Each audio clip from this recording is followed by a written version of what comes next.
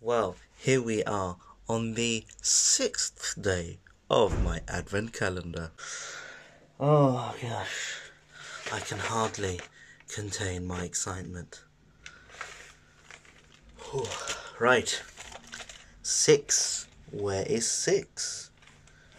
No, that looks like a 6, but it's a 9 because I'm looking at it upside down. So that's not 6. Where is 6? There's 5. Oh.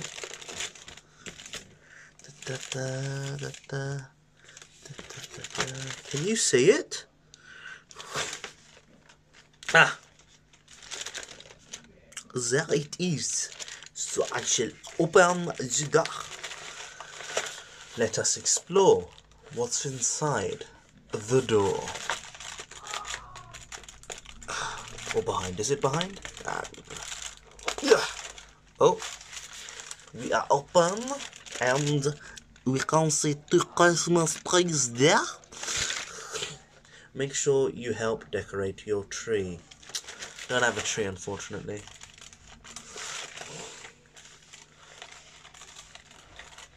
Right. Oh, that's that's better.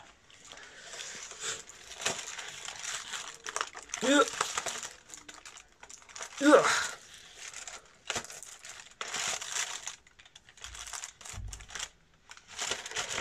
we go.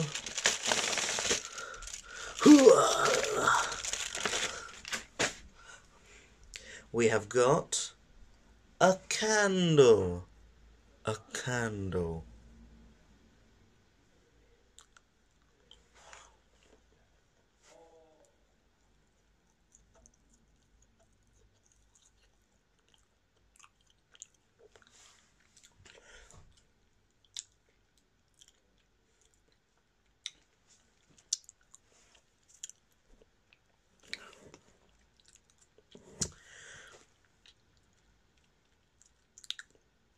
Very nice. Right, we're approaching dark times here. I don't have a juice or a juice drink today, but I do have what do you call this? Some cordial, or what's the other term? High juice, you might call it, or squash. I have Robinson's Fruit Creations and Barley with twice the fruit. I've got raspberry and cranberry. There we go. Right, this is what it looks like. So we progress from apple and raspberry juice drink to raspberry and cranberry squash. So let's have a look at how this complements the chocolate aftertaste.